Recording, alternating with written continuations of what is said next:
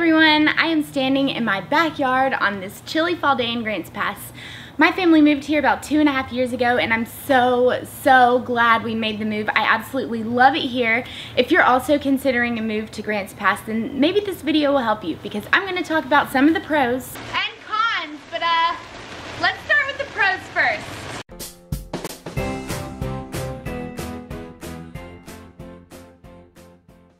Starting with the pros, I'm gonna have to go with rainbow season.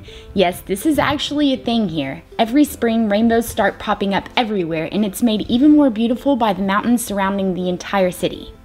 Mountains. Practically every house in Grants Pass has a view of the mountains. The city is located in a small valley, and the views are amazing. Pedestrian friendly. The city is compact and you can easily get from one side of town to the other via bike, skateboard, or even by foot. Though a car is convenient, it isn't needed to get around. Parks. There's no shortage of parks in Grants Pass. In fact, there are over 20 designated parks and green spaces within the city. The biggest and most popular parks are set along the Rogue River. Schools. District 7 schools are awesome. The high school is like a college. It's huge. Also, all kids receive free breakfast and lunch regardless of income.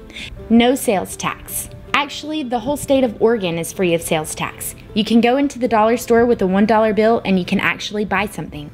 Location. Within a 2 hours drive or less, you can get to the Redwoods, the coast, the mountains, the river, Crater Lake, Eugene. Seriously, there are a ton of day trips you can take, with Grants Pass being your starting point. Public transportation. The city of Grants Pass actually has a decent public bus system. No matter where you are, there's most likely a bus stop near you. Legal cannabis. It's completely legal to buy and grow cannabis within the city of Grants Pass. Even if you're not a cannabis consumer, this is still considered a pro.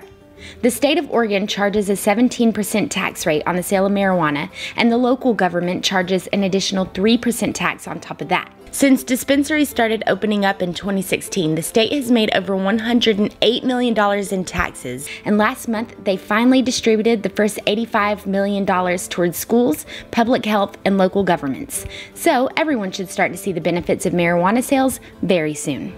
Now for the cons. Fire season. Summers in Grants Pass are hot and dry. Wildfires are a regular occurrence. The air gets so smoky sometimes that the smoke completely hides the mountains. It can be a little bit scary and might not be great for people with breathing problems. Rain season. Winters in Grants Pass are wet and gray. It'll rain for about 3 or 4 months straight, and while it can get annoying, it's actually a bit of a pro because it puts out all of the wildfires and it makes the grass green again. Drugs.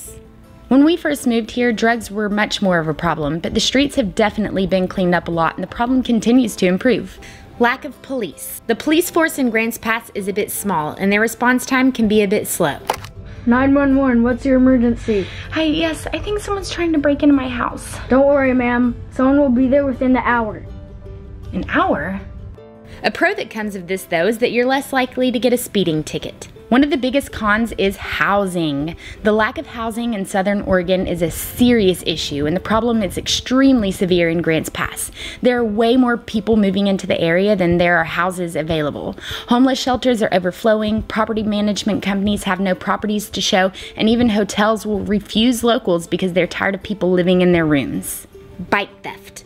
Bike theft is definitely a problem here. We've had 2 bikes stolen in the last 2 years. We've even had a bike seat stolen from a bike that was chained up. Well, that pretty much concludes my pros and cons for now. If you like this video, please give it a thumbs up and subscribe if you want to see more. Thanks for watching. See ya.